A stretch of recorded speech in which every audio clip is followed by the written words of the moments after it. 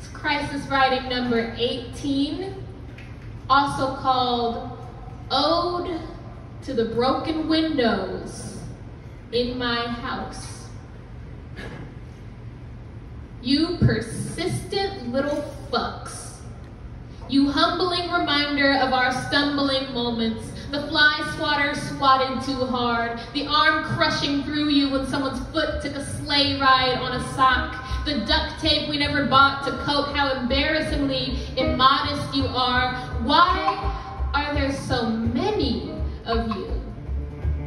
Waiting to see how long it will take for someone to peck the little hazardous spikes of you from the tile floor is my favorite little experiment. You're everywhere. This is your home now.